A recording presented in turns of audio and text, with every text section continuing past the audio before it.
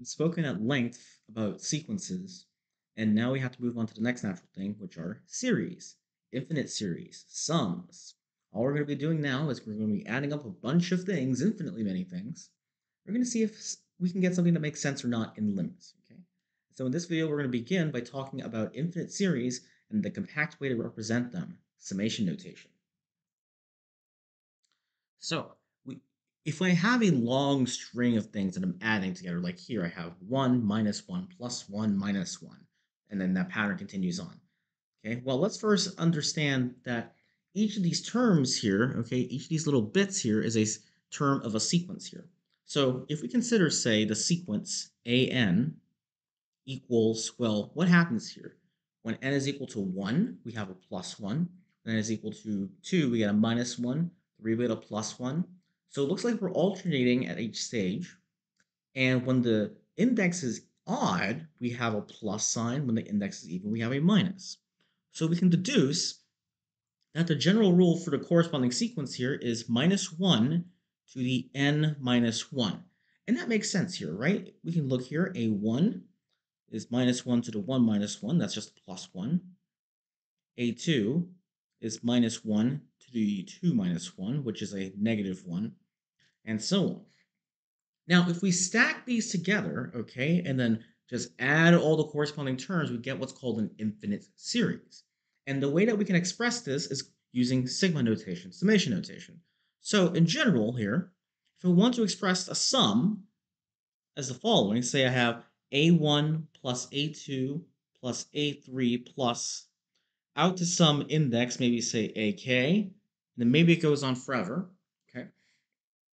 Well, I can compactly write this using summation notation as follows.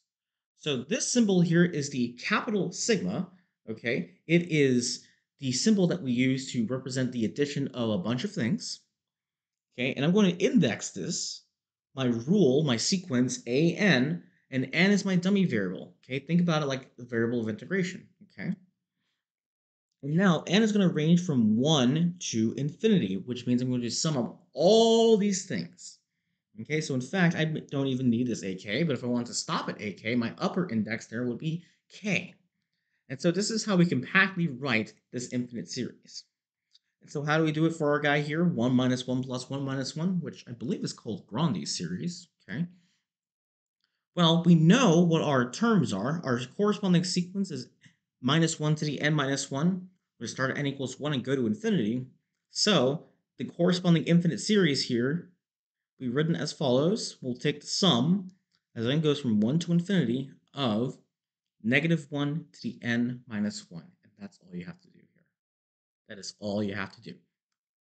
Let's take a look at another one here. Now this interesting fellow, 1 minus a fourth plus 9 minus a 16th. Do you think you see what the next one is?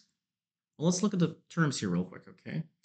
Well, I have 1, then a fourth, then a ninth, and a 16th, but those denominators, right? Let's write that 1 as a 1 over 1, shall we? Now think about the denominators of the sequence here. We have 1, 4, 9, 16. What do you think comes next? Next would be 25, right? And we have a plus, and we're alternating signs, plus, minus, plus, minus.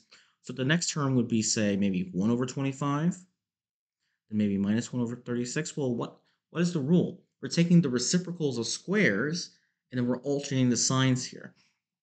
So we can deduce here that our rule here, the corresponding sequence, is, let's write it like this, negative 1 to the n minus 1 over n squared.